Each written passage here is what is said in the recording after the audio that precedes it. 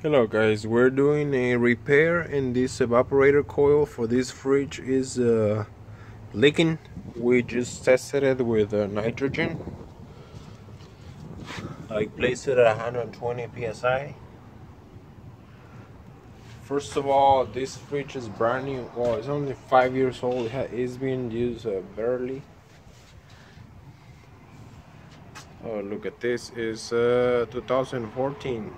It's not even 5 years old. This is like 3 years old. 2017. 3 years old. And it is stopped cooling. We checked everything. It wasn't cooling either or up on the upside or the downside. We checked the compressor. It was working. Like I said, it looks new and it feels new. And then we just welded a service port here. That's a cap and the valve was taken off. So the nitrogen was tested with nitrogen at 120 psi. There was a leak. We checked the leak with a leak detector. That's a service port. We checked throughout the line system, the low side, the high side, and then we found the leak inside of the evaporator coil. Candy, you get over here. That's my dog.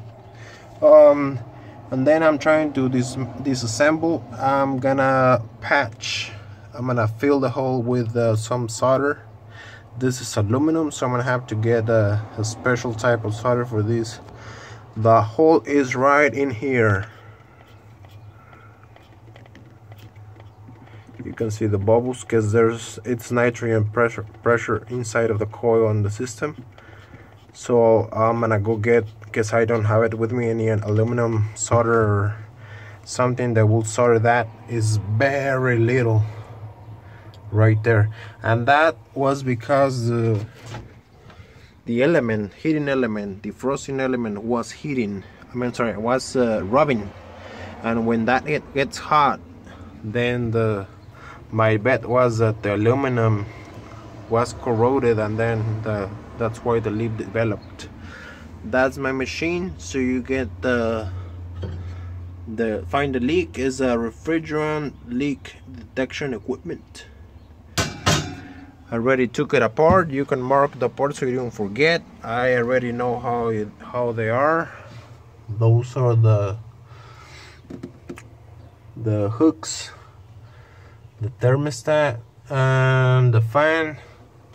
So I'll solder that and refill it with refrigerant. How much refrigerant am I gonna use? People have often that question. You come here and look for the label, manufacturer, and it says right there that needs 3.7 ounces of R134A. That's what I'm gonna put into the system. That'll be, I checked the thermostat, everything, so it wasn't cooling, so I decided to went ahead and open it. And that was the refrigerant.